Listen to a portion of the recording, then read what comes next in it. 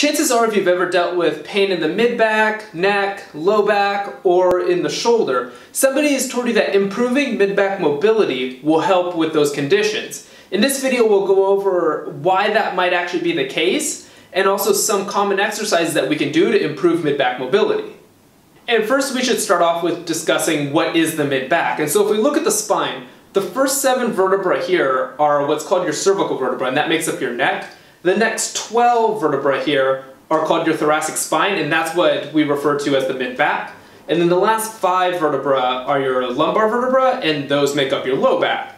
And so if we look at the normal curves of the spine, we have a lordotic curve in the neck here, which is normal, a kyphotic curve in the mid-back, which is also normal, and then a lordotic curve in the lumbar spine, which, again, is a normal curve. And so generally when we're discussing the mid-back and trying to improve mobility here, we're either talking about extension, which is decreasing the kyphotic curve, or we're talking about improving rotation in the mid-back.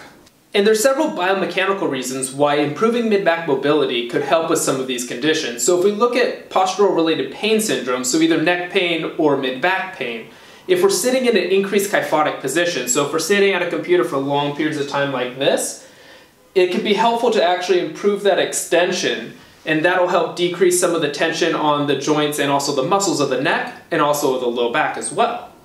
And then if we look at the relationship between the biomechanics of the mid-back to the shoulder, if we're in that increased kyphotic position and then look at our range of motion of our shoulders, we kind of end up hitting a barrier when we try to lift our arms up overhead. Whereas if we're in a little bit more of an extended position in the mid-back, we can get that full range of motion without that barrier. And so that can help decrease some of the strain that's occurring in the other joints, compensating for lack of movement in another area.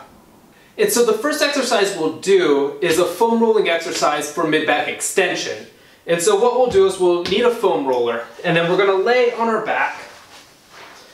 And so generally the areas that we're going to go between are the base of the rib cage, so we can feel on the side here for the base of the rib cage. That's going to be the lowest spot that you want to roll to, and then we're going to go to the base of the neck. And so there's a couple of things that you can do with your hands. You can either cross them over your chest, that'll help move the shoulder blades out of the way, or when you're doing this and you feel like your deep neck flexors are getting tired, you can interlace your hands and then just place them behind your head to give yourself a little bit of support. Either way works.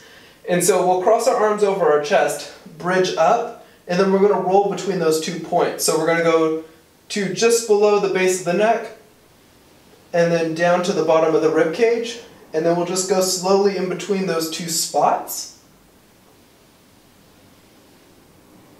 Normally it's okay to hear pops in the back, that's just gas being released from the joints. And so we want to be able to talk normally while we're doing this and we're not holding our breath, so that way we can improve the mobility and we're not tensing up as we do this.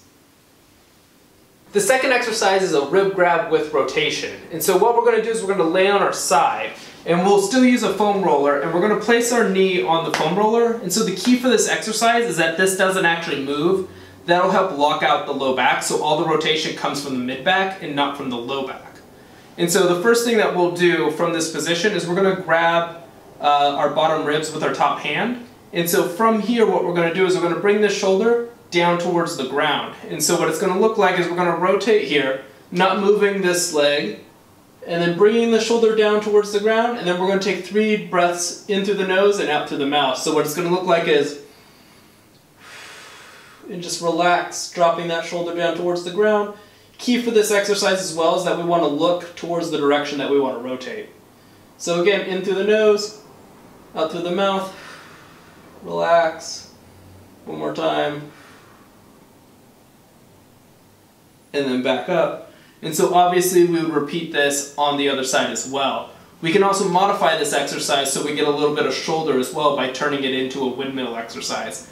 Everything remains the same. The only difference is that we're going to bring our arm palm to palm, and then from here what we're going to do is we're going to slide it up overhead, down, and then once we get to here we're going to flip, so we're going to go palm down again, and then reverse the motion there, and then back around. And so again, this leg stays still. We want to take a nice deep breath in and out. Trying to keep this hand down towards the ground as much as we can. And then bringing it back around.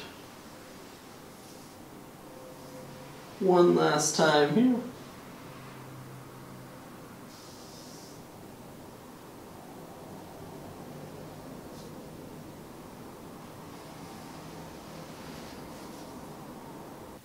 The next exercise are called floor angels, and we'll also do wall angels as well. And so what we'll do is we'll be laying on our back. And so for this one, we want to have our low back pushed down against the ground. That'll again make sure that we're not extending through that low back and that all the mobility is going to come from the shoulders and also the mid back. And so we're going to push so that there's no space underneath that low back. We're going to have palms up. And then what we're going to do is we're just going to slide our arms up overhead. Breathing out as we get towards the top, trying to keep our arms and our elbows down towards the ground as much as we can. And then slowly back.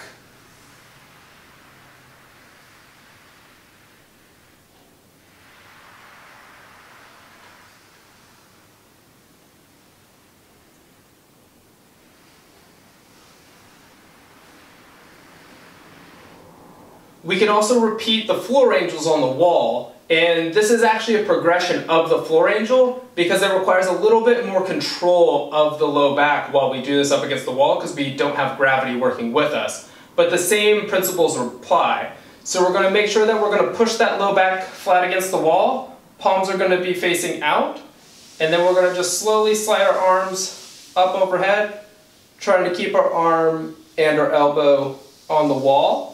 Again, as we slide up, we want to make sure that that low back stays against the wall and that we're not extending through that low back, which will compensate for that mid back. So push that low back flat against the wall, palms out, and then just slide up the wall, breathe out as you go up, and then slowly back down. The final mid-back mobility exercise is a quadruped rotation exercise. And so what we're going to do is we're going to sit into child's pose, and that will help lock out the low back so all the mobility again will come from the mid back. And so what we're going to do from here is that we're going to put our hand on our back, and then we're going to rotate up towards the ceiling, again leading with the head, so we're going to look up towards the ceiling, rotate our shoulder up towards the ceiling, and then back down.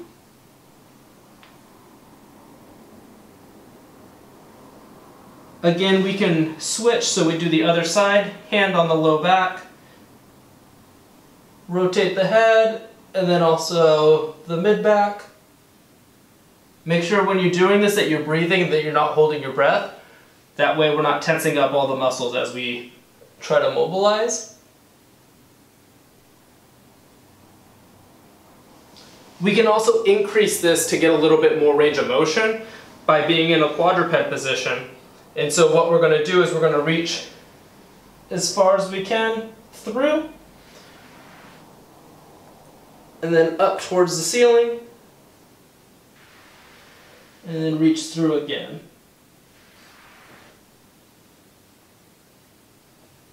And we can repeat on the other side. So here, reach through,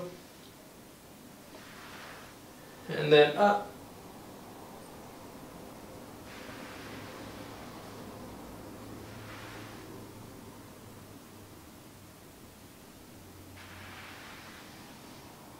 Thank you guys for watching this video on how to improve your mid-back mobility. I hope that you found this information useful. If you did, go ahead and give this video a big thumbs up. If you want to see more of my content, hit the subscribe button. If you want to be notified of future videos, hit the bell icon as well. I'll see you guys in the next video.